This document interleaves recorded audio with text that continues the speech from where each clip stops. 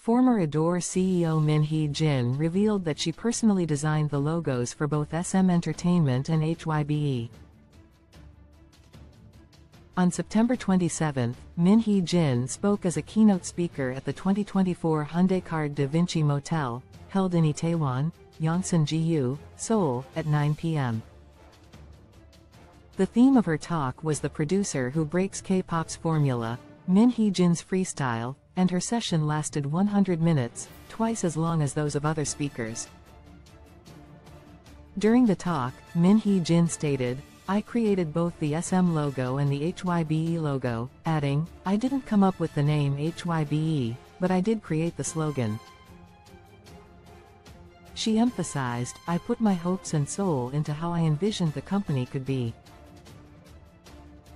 She went on to say, "I thought it would be great to combine art and business in a perfect way, but no one seemed to be doing that. I wanted to try." Dressed in a black leather jacket and a black cap, Hee Jin thanked the audience for their enthusiastic welcome, saying, "I can't believe you're welcoming me like this." However, she politely requested that the audience refrain from filming her on their phones, saying, "Please don't take photos. The truth is, we won't have many opportunities to face each other like this. Whether you're bunnies, New Jeans fans, or not, this moment is very precious to me. I want today to feel like a conversation with friends."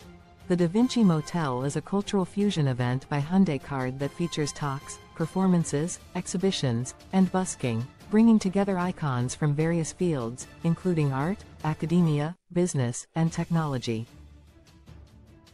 Meanwhile, on the 11th of this month, New Jeans members held an emergency live broadcast on YouTube, requesting Hee Jin's reinstatement as CEO by September 25.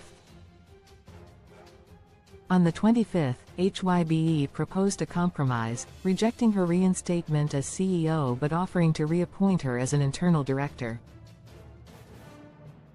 However, Hee Jin declined this offer. See also, Hee Jin says she will one day release a documentary about her feud with HYBE.